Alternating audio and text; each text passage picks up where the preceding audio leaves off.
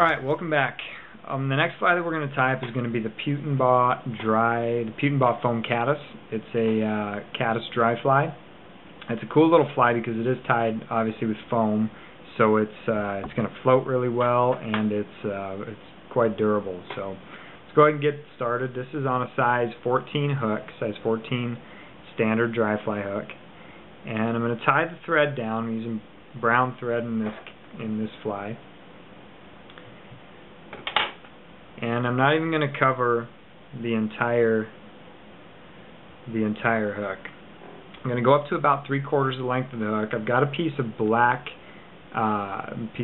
foam, and I've cut it fairly small. You can see it's not quite square, but I'm going to lay it down with the flat side, with the widest side up, and we're going to tie down over the top of that. And you want to make sure you get it tied down tight enough so that the foam doesn't spin at all on you. Okay, now we're going to tie a wing in. You can tie this in a variety of colors. I guess I do tie them in with black foam, with a dark brown foam, with tan, even tied some with orange foam.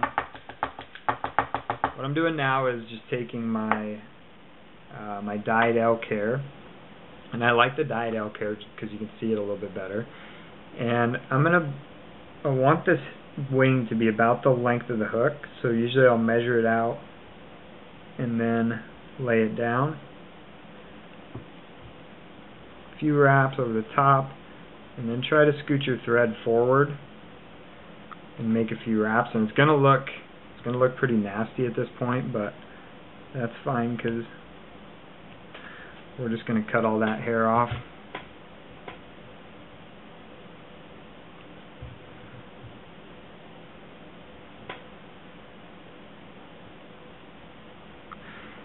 Okay, once you get the hair cut, and I usually go over the top of it just to clean it up so it looks good. And the last thing, we need to tie in our hackle. I've already trimmed the tips off of this piece of hackle. I'm going to lay it down right on top of the fly. And one wrap in front of the one before. Usually it doesn't take more than about 3 or 4 wraps to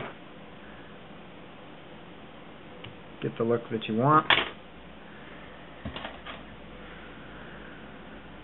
Let's add in, oh shit.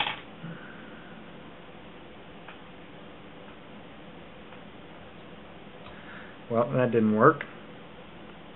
It brings up a good point, actually.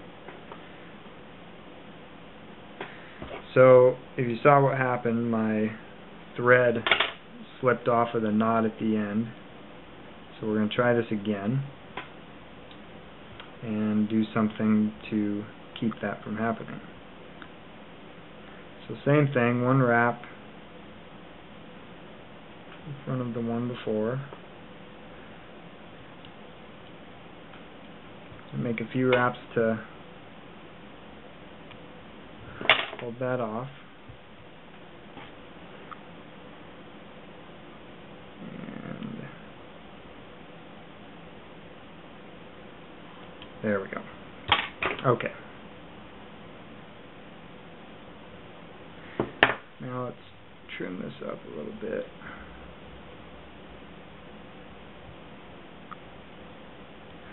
Alright, and as you noticed,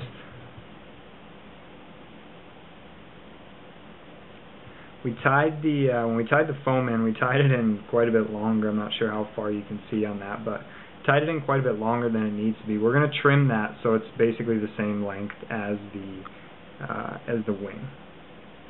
Come right underneath and trim it off.